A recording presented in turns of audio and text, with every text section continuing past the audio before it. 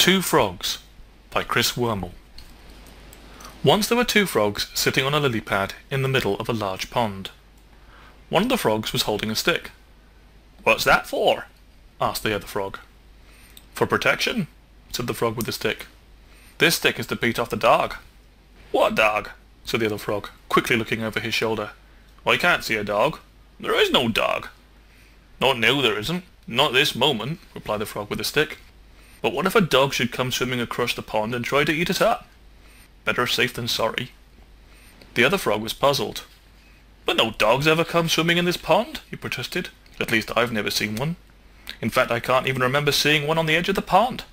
And why would a dog want to come swimming in the pond anyway? They're not so fond of swimming as us frogs, you know." "Perhaps the dog's master might throw a ball out into the pond for him to fetch," suggested the frog with the stick. "But this is such a large pond, it would have to be a mighty throw to reach us out here," declared the other frog. "And the dog would have to be a very good swimmer." "But suppose the dog's master was a champion javelin thrower," suggested the frog with the stick. "Suppose a champion javelin thrower came to this pond with his dog, who was an excellent swimmer, and threw the ball right out here in the middle for his dog to fetch.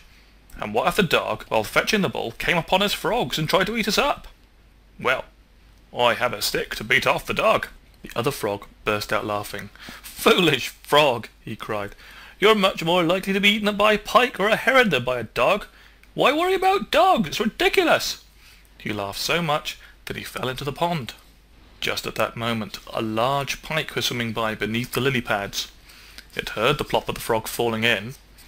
It opened its enormous toothy jaws and was just about to gobble up the two frogs when a heron snapped them up in its beak.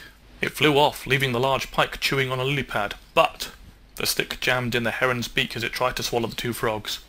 They jumped out and fell back into the pond. Plop, plop. As soon as they hit the water, the two frogs swam as fast as they could to the shore and hopped off into the woods looking for sticks. So they missed the champion javelin thrower, who came to the pond that morning with his dog.